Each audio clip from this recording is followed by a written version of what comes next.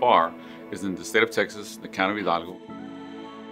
We are literally at the Texas-Mexican border, and we are a very robust community. But everybody's really tight.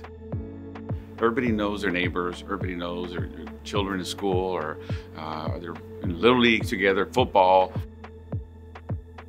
City of Pharr owns its own international bridge. It is a commercial bridge as opposed to one where automobiles or people cross. There's 28 along the Texas-Mexican border, and we're the #1 produce bridge. We actually feed the East Coast and the Midwest with all its fruits and vegetables.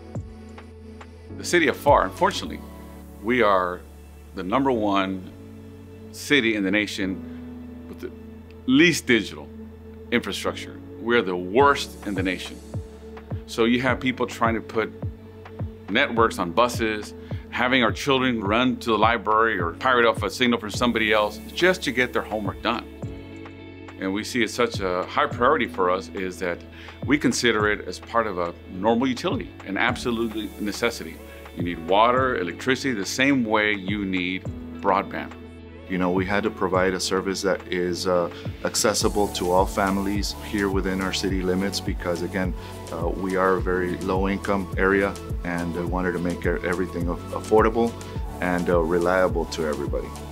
So the city of Pharr has been very aggressive and said, we're going to deploy a broadband network. We're going to own that network so we can determine what we charge for that network. The city's taken it upon themselves because they couldn't get it anywhere else. They're going to do it. And to do that, it took partnerships, and that's the key.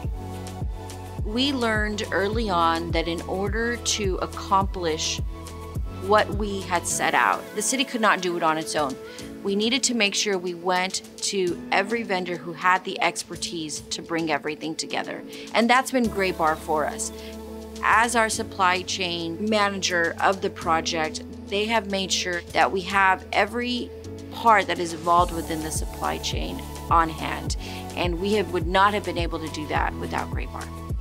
It was kind of a simultaneous set of conversations where I'm right away engaged with the city of Pharr and their IT team, Brownstone, their consultant, Cobb Finley, their engineering group, and understanding kind of their idea of a spec. And at the end of the day, with customers and suppliers both, it's all about trust. It's building those relationships. It's really at the heart of what we do. We have accomplished so far a very small percentage of the totality of the project. We did lit the first house yesterday, but we still need to do another 300 or 400 neighborhoods. So this next year will be a challenge, but again, with the partners that we have, I'm fully confident that we will execute as mandated to. We're very excited and worked very hard to get our first home online. It was great to see this project come to fruition, be able to deliver this service to a home that very much needed it. We want to be able to deliver the exact same service all throughout the city. So today's an incredibly exciting day, with the leadership of Pharr announcing their fiber optic build. What's really great about what the leadership of Pharr has done is that they're able to leverage and lean on their partners to be able to get it done right. I think it's going to be just transformative to this whole community. Local businesses will now compete on a global scale. There'll be new revenue.